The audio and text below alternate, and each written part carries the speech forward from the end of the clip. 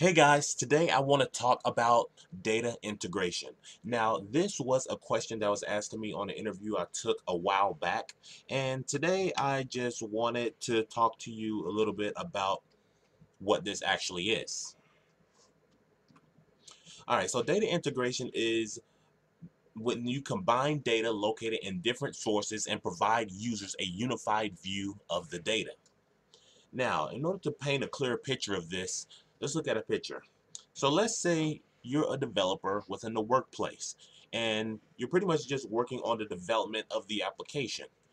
Well, it's very important to know that you're not the only one working on an application. There are different people in different departments who are all working on different parts of this application in order to make sure that it runs properly. You have a BA, business analyst, you have a project manager, as well as a group of other people who are working together in order to get the job done. The next thing I want to talk about is this thing called the software development lifecycle. Now, what that is, it's a set of steps that a team would take in order to make sure that they build a correctly functioning application.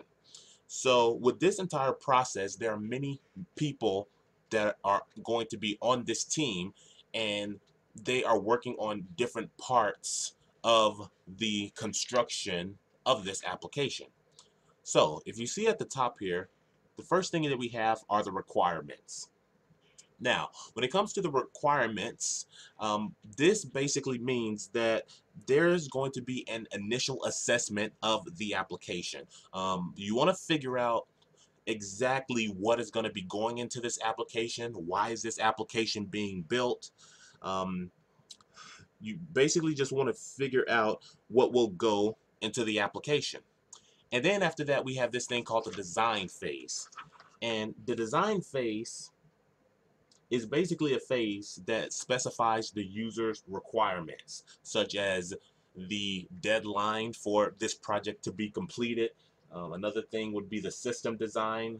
Another thing is just the structure of the application, how the user wants their application to look, and that's pretty much it as far as design goes.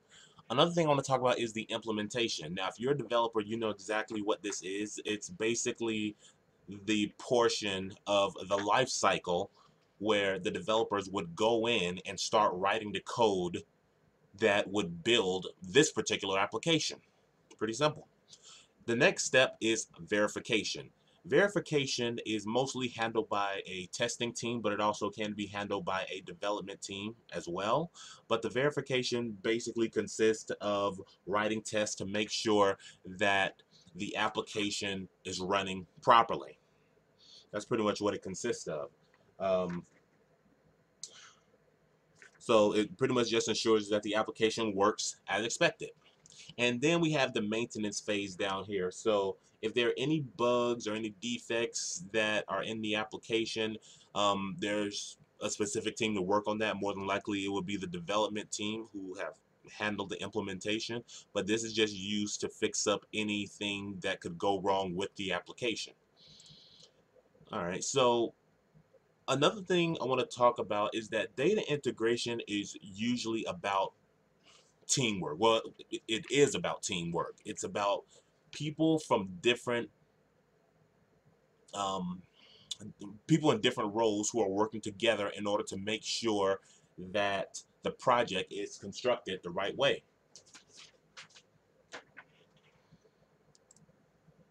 Now, what I have here is just a couple of data integration tools, and these are some of the tools that I've worked with in my career, and just wanted to share some examples of some data integration tools.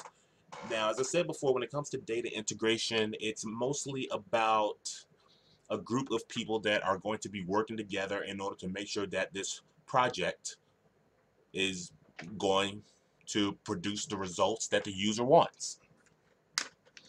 Now, I'm sure a lot of you guys are familiar with GitHub, and GitHub is basically just a web-based Git repository hosting service, and it handles version control and source control management.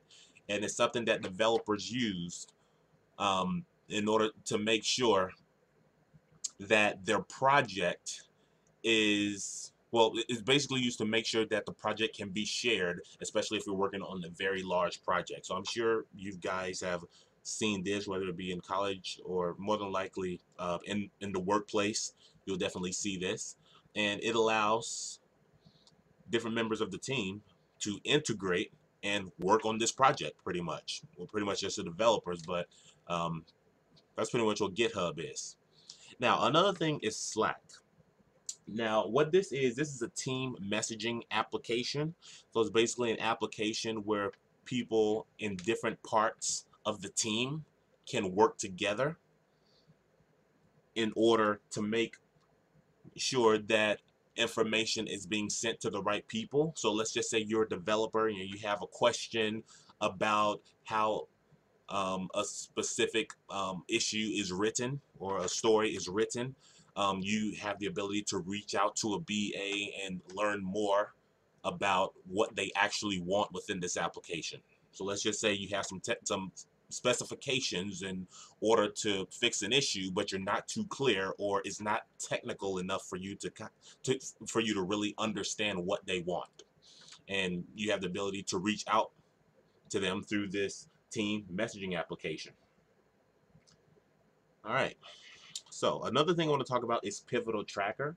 And Pivotal Tracker is basically just an agile project management tool that enables real-time collaboration.